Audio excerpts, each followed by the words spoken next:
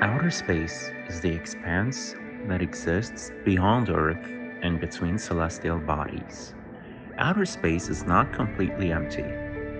It is a hard vacuum containing a low density of particles, predominantly a plasma of hydrogen and helium, as well as electromagnetic radiation, magnetic fields, neutrinos, dust, and cosmic rays.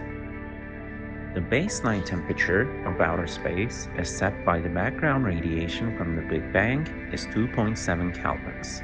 The plasma between galaxies accounts for about half of the baryonic matter in the universe.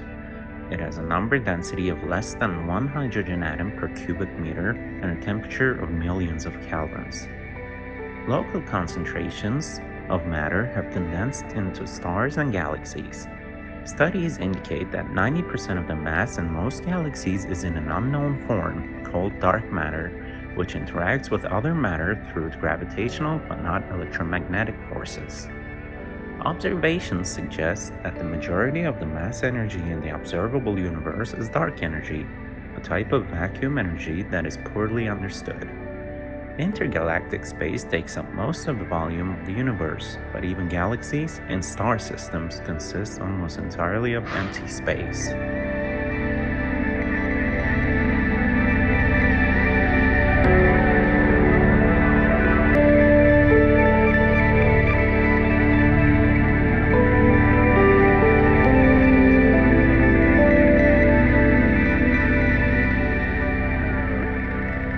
Outer space does not begin at a definite altitude above the Earth's surface. The Kármán line, an altitude of 100 kilometers above sea level, is conventionally used as the start of outer space in space treaties and for aerospace record keeping.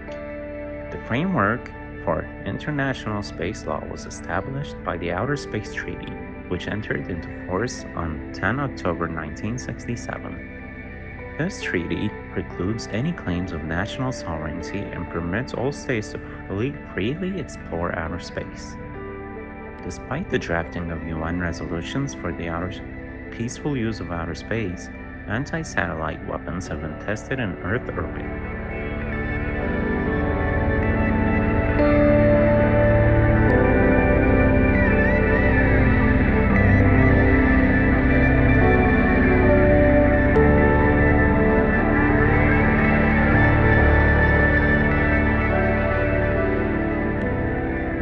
Humans began the physical exploration of space during the 20th century with the advent of high-altitude balloon flights. This was followed by crewed rocket flights and then crewed Earth orbit, first achieved by Yuri Gagarin of the Soviet Union in 1961. Due to the high cost of getting into space, human spaceflight has been limited to low Earth orbit and the Moon. On the other hand, uncrewed spacecraft have reached all of the known planets in the solar system.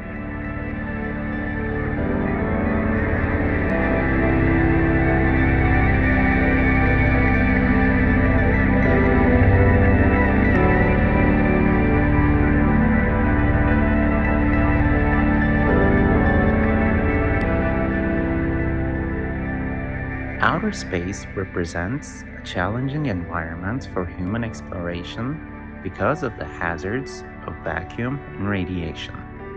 Microgravity also has a negative effect on human physiology that causes both muscle atrophy and bone loss. In addition to these health and environmental issues, the economic cost of putting objects, including humans, into space is very high.